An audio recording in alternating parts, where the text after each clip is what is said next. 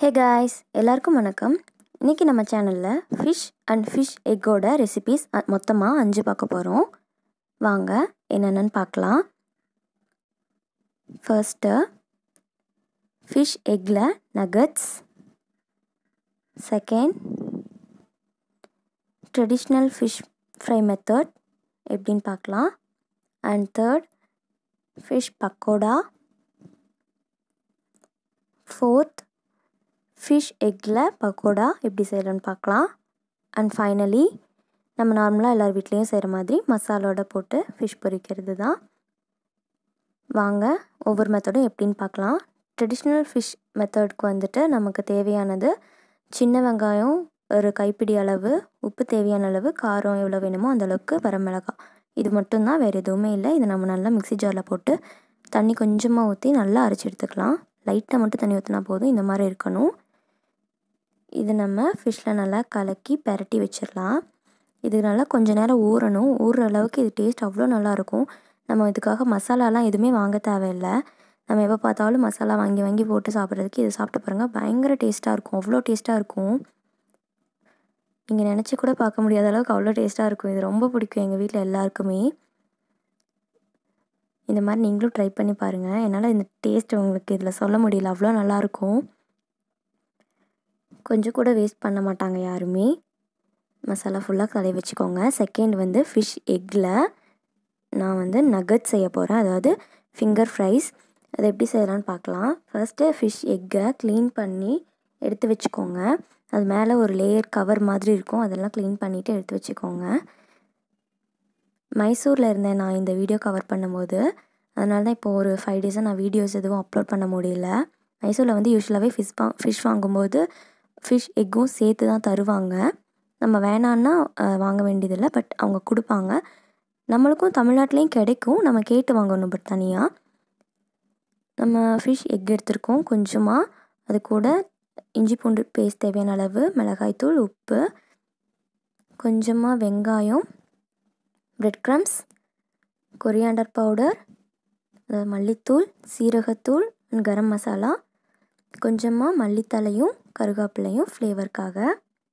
நான் ஃபிஷ் எக்கை 2ஆக பிரித்து வச்சுருக்கேன். ஏன்னா நான் 2 ரெசிபி செய்ய போகிறேன். ஃபிஷ் எக்கில் பக்கோடாவும் நகட்ஸும் செய்ய போகிறேன். அண்ட் ஒரு எக்கையும் பீட் பண்ணி வச்சுருக்கேன். இது 2க்கும் ஒரே மாதிரி தான் இருக்கும் இன்க்ரீடியன்ட்ஸ், கொஞ்சம் மட்டும் மாறும். எப்படி செய்யலான்னு பார்க்கலாம். அண்ட் கடலை மாவு இதுக்கு முக்கியமானது. கடலை மாவு தான் நம்ம இதில் நல்லா பைண்ட் பண்ணி எடுக்க முடியும். ஃபஸ்ட்டு ஒரு பாதியாக பிரித்து வச்சுருக்க ஃபிஷ் எக்கில் ஒரு 4 டேபிள் ஸ்பூன் அளவுக்கு கடலை மாவு போட்டிருக்கிறேன். இது நமக்கு கடலை மாவு கொஞ்சம் அதிகமாக தேவைப்படும். ஏன்னா நம்ம கையில் அதை பிடிச்சி உருண்டை பிடிக்கிற அளவுக்கு இருக்கணும், அந்த கன்சிஸ்டன்சி வர வரைக்கும். அதனால் கொஞ்சம் கடலை மாவு தேவைப்படும். லாஸ்ட்டில் தேவைப்பட்டால் போட்டுக்கோங்க. தேவையான அளவுக்கு மிளகாத்தூள், உங்களுக்கு காரம் எவ்வளோ வேணுமோ அவ்வளோ போட்டுக்கோங்க. நான் இது இவ்வளோ தான் போடணும்னு இதில் நான் சொல்ல முடியல, ஏன்னா நான் எவ்வளோ தேவைப்படுதோ அவ்வளோ தான் போட்டேன். சீரகத்தூள் கொஞ்சமாக ஃப்ளேவருக்கு, மல்லித்தூள் அண்ட் கரம் மசாலா லைட்டாக போதும். இதெல்லாம் போட்டுட்டு தண்ணி எதுவும் ஆட் பண்ணாதீங்க. இஞ்சி பூண்டு பேஸ்ட், கொத்தமல்லி, கருவேப்பிலை போட்டு தண்ணி எதுவுமே ஆட் பண்ணாமல் அப்படியே கலக்குங்க. கையில் தான் கலக்கணும், இல்லைன்னா நல்லா வராது, கெட்டியாக இருக்கும் மாவு அங்கங்கே போயிட்டு.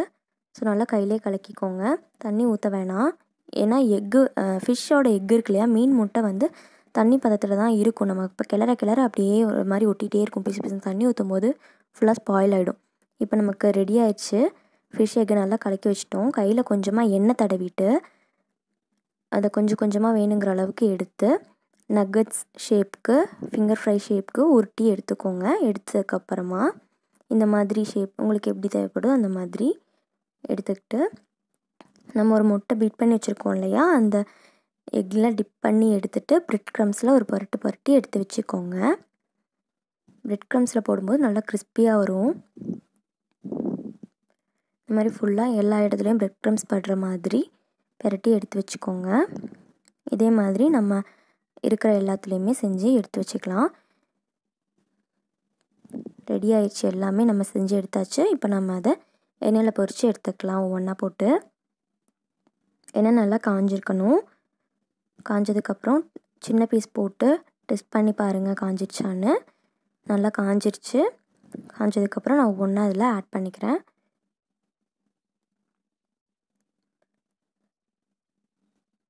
இதை போட்ட உடனேயும் நம்ம அடுப்பை ஸ்லோ பண்ணிடணும், சிம்மில் வச்சுக்கோங்க. ஏன்னா எல்லாத்துக்கும் சொல்கிற மாதிரி தான், வெளியே நல்லா வெந்துடும், பட் உள்ளே வேகாமல் போயிடும், அப்புறம் சாப்பிடவே முடியாது. நம்ம பிரெட் க்ரம்ஸ் போட்டிருக்கிறதுனால இது நல்லா கிறிஸ்பியாக வரும். அண்ட் எண்ணெயில் கொஞ்சம் அந்த பிரெட் க்ரம்ஸ் வந்து லைட்டாக எப்போவும் நிற்கும் தான், அதை பார்த்துக்கோங்க. ஏன்னா பவுடராக தானே இருக்குது அந்த பிரெட் க்ரம்ஸ், அதனால் நம்ம எண்ணெயில் போட்டோன்னே கொஞ்சம் அதில் கொஞ்சம் கலண்டு வந்துடும். பட் பொரிஞ்சு எல்லாமே வந்து தனித்தனியாக திரிஞ்சு போயிடாது.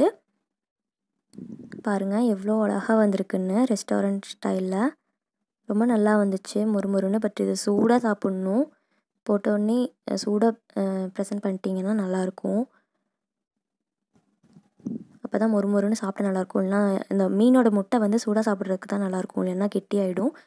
அண்ட் அடுத்து ஃபிஷ் எக்கில் பக்கோடா சொல்லியிருந்தேன் இல்லையா, அதுக்கும் எப்படின்னு பார்த்துடலாம். ஃபிஷ் எக்கில் ஒரு 3 டேபிள் ஸ்பூன்லேருந்து 4 வரைக்கும் கடலை மாவு ஆட் பண்ணிக்கலாம்.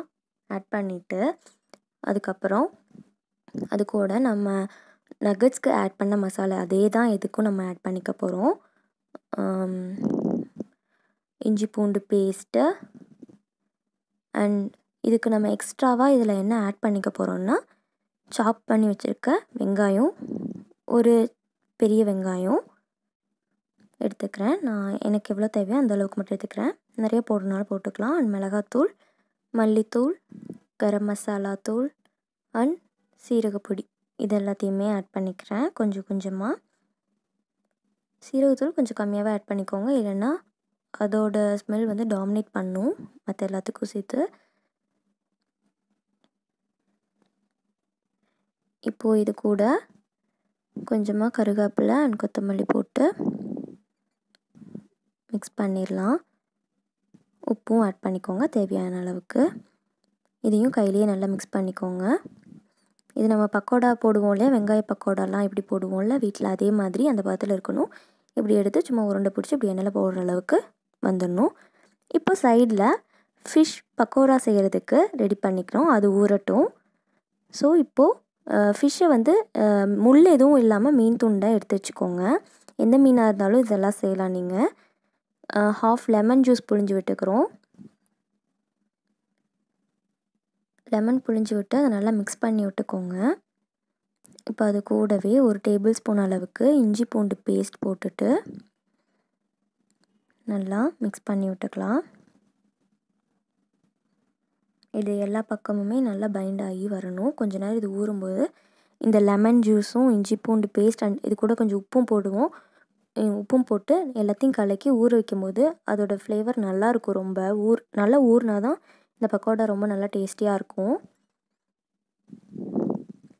இதை நல்லா கலக்கி கொஞ்ச நேரம் அப்படியே ஊற வச்சிடலாம்.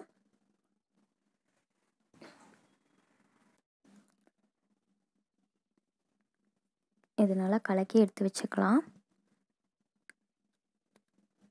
மைசூரில் நான் என் அண்ணா வீட்டில் ஸ்டே பண்ணியிருந்தேன். அண்ணியும் அக்காவும் தான் இந்த ரெசிபி இப்போது ரெடி பண்ணிகிட்டு இருந்தாங்க. இப்போது அதுக்கு பேட்டர் நம்ம ரெடி பண்ணி வச்சுக்கலாம். கடலை மாவு, அரிசி மாவு, மஞ்சள் தூள் இதெல்லாம் போட்டு தண்ணி ஊற்றி நம்ம பஜ்ஜி மாவு பதத்துக்கு இதை கலந்து வச்சுக்கணும். கடலை மாவு தேவையான அளவுக்கு, உங்களுக்கு நீங்கள் ஃபிஷ் எவ்வளோ எடுத்துருக்கீங்களோ அந்த அளவுக்கு உங்களுக்கு கடலை மாவு தேவைப்படும். அது நீங்கள் எப்படின்னு பார்த்துக்கோங்க. அண்ட் அரிசி மாவு கிறிஸ்பியாக வர்றதுக்காக ஒரு டேபிள் ஸ்பூன், மஞ்சள் தூள் கொஞ்சமாக, இது கூடவே காரத்துக்கு மிளகாய்த்தூள் தேவையான அளவு அண்ட் உப்பும் தேவையான அளவு ஆட் பண்ணிக்கலாம்.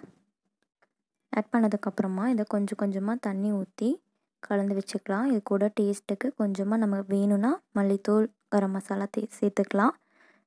இது ஆப்ஷனல் தான், பட் பக்கோடாக்கு இது சேர்க்கும்போது நல்லாயிருக்கும்.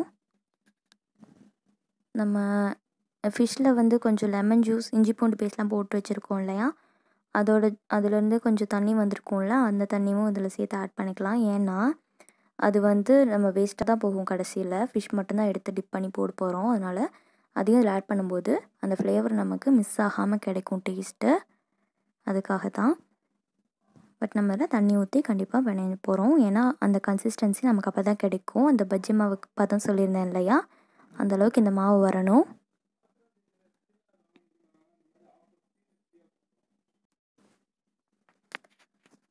ஸோ தண்ணி ஊற்றி அதை நல்லா கலக்கி வச்சுக்கோங்க. அண்ட் நகட்ஸ்க்கு யூஸ் பண்ண எக் கொஞ்சம் மீதி இருந்தது, அதையும் போட்டுட்டோம் நாங்கள்.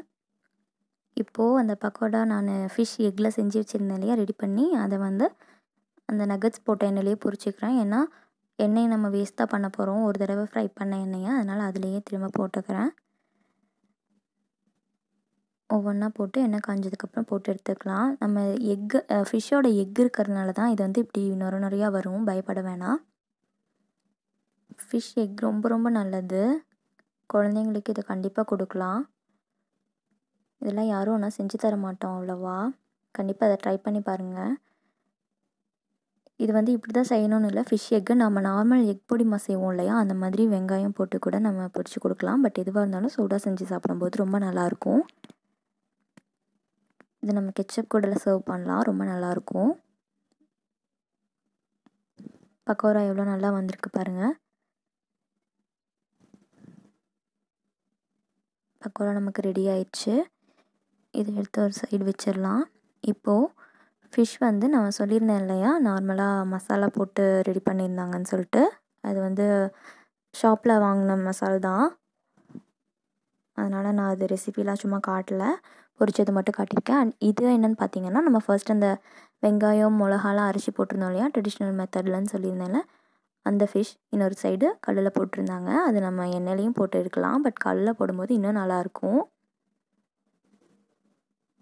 ஒரு பக்கம் அந்த மீன் எண்ணெயில் பொரிஞ்சிட்டு இருந்துச்சு, இந்த பக்கம் கல்லில் பொரிஞ்சிட்டு இருந்தது. நம்ம இதில் வெங்காயம் போட்டிருக்கறனால கல்லில் ஒட்டிகிட்டே இருக்கும், அதை மட்டும் கொஞ்சம் பார்த்துக்கோங்க. பட் டேஸ்ட் அவ்வளோ நல்லாயிருக்கும். அந்த எண்ணெயில் வந்து நகட்ஸ் பக்கோடா எல்லாம் போட்டதுனால அந்த பிரெட் க்ரம்ஸ் எல்லாம் விழுந்து எண்ணெய் இந்த மாதிரி டார்க் ஆயிடுச்சு. பட் மீன் எல்லாம் நல்லா தான் வந்தது, மசாலானால எதுவும் ஆகலை. ரெசிபி எல்லாமே நல்லா வந்துச்சு, செப்பரேட் தனியாக சாப்பிடும்போது ரொம்ப நல்லா இருந்தது. அண்ட் இந்த பக்கமும் இந்த மீனும் வெந்துட்டு இருந்தது, கொஞ்சம் கொஞ்சமாக போட்டு எடுத்து வச்சுட்டு இருந்தாங்க. ஒவ்வொரு டைம் போடும்போது கல்லில் ஒட்டி இருக்கிறதுலாம் நல்லா எடுத்து விட்டுட்டு அதுக்கப்புறம் போடுங்க. வெங்காயம் வந்துட்டு கல்லில் நல்லா ஒட்டிக்குவோம், அதனால தான் இப்படி பிடிச்சிக்கும். நம்ம எண்ணெய் நிறையா கொஞ்சம் ஊற்றி ஊற்றி திருப்பி திருப்பி போட்டுட்ருக்கணும். எண்ணெயிலையும் போடலாம் நான் சொன்ன மாதிரி. நாங்கள் அன்றைக்கி என்ன ஃபிஷ் வாங்கியிருந்தோன்னா, கட்லா மீன் வாங்கியிருந்தோம். எந்த ஃபிஷ்ஷில் வேணாலும் இதை நீங்கள் செய்யலாம். பக்கோடா மட்டும் முள் இல்லாமல் பார்த்துக்கோங்க, ஏன்னா அது பஜ்ஜி மாதிரி போட போகிறோம்னு சொல்லியிருந்தேன் இல்லையா, அதனால் அப்படியே கடித்து சாப்பிடணும். அதை கடித்து சாப்பிடும்போது முள் இருந்துச்சுன்னா அது நல்லா இருக்காது, அப்புறம் வாயிலெல்லாம் குத்திகிட்ருக்கும். பஜ்ஜி மாதிரி இருக்கும்போது ஈஸியாக எடுத்து கடித்து சாப்பிடலாம், ரொம்ப டேஸ்ட்டாக இருக்கும். இப்போ நம்ம பக்கோடா எப்படி போடலான்னு பார்க்கலாம். அதே எண்ணெயில் இப்போ நம்ம அந்த பேட்டர் ரெடி பண்ணியிருந்தோம் இல்லையா, அதில் அந்த ஃபிஷ்ஷை மட்டும் எடுத்து இந்த மாதிரி நான் சொன்ன மாதிரி பஜ்ஜி மாவு எப்படி முக்கி போடுவோம்ல, அந்த மாதிரி எடுத்து எண்ணெயில் போட்டு ஒவ்வொன்றா ஃப்ரை பண்ணி எடுத்துக்கலாம். நான் ரொம்ப கரெக்டாக என்னால் எல்லாமே பர்ஃபெக்டாக ஷூட் பண்ண முடியல வீடியோவில், அவசர அவசரமாக செஞ்சிட்டு இருந்ததுனால. நான் வீடியோக்கும் தனியாக ரெக்கார்ட் பண்ணியிருந்தேன்னா உங்களுக்கு கொஞ்சம் ஓரளவுக்கு பார்க்குறக்கு நீட்டாக ப்ரெசென்ட் பண்ணியிருப்பேன். என்னால் முடிஞ்ச அளவுக்கு கவர் பண்ணியிருக்கேன். இந்த ரெசிபிஸ் எல்லாம் உங்கள் வீட்டில் நீங்களும் ட்ரை பண்ணி பாருங்கள், எப்படி வந்துச்சுன்னு எனக்கு கமெண்ட்ஸில் சொல்லுங்கள்.